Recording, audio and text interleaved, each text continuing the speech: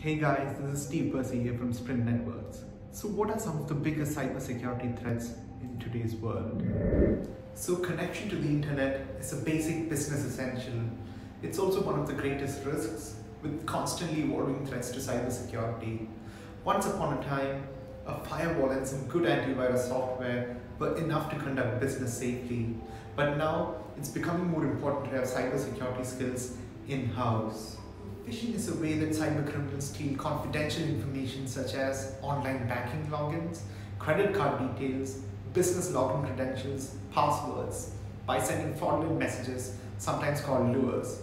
These deceptive messages often pretend to be from a large organization you trust to make the scam more believable.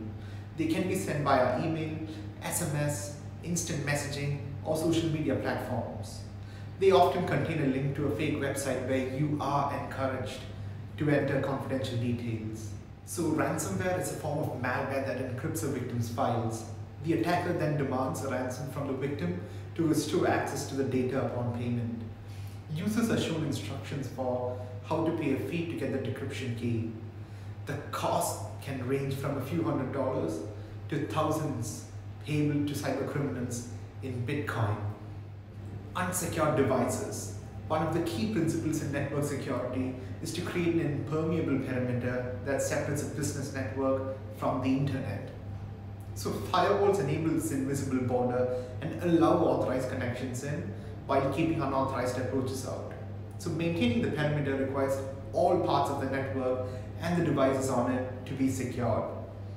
A device may be insecure if the factory set configuration is not updated on installation. Until recently, a printer could be connected to a network and was simply an endpoint for printing documents.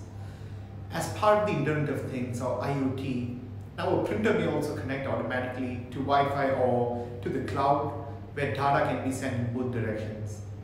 Updating any new device's configuration to align with your cybersecurity policies is essential.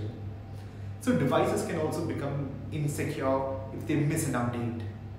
A few years ago, the personal account details of 83 million customers were stolen from a US bank because one network server was not updated. Like most banks, it had introduced two-factor authentication where a second unique password is required to log in. Unfortunately, when it rolled out two-factor authentications, one network server was missed and the hackers found a way in.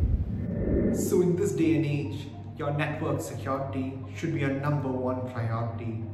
As they say, it's better late than never. So let's join hands and make your business more secure. So to find out more, you can always visit our website, sprintnetworks.com.au/managed, or you can also reach us by email at info@sprintnetworks.com. So that's it from me here at Sprint Networks. I'll be back with another video soon. Till then, take care and goodbye.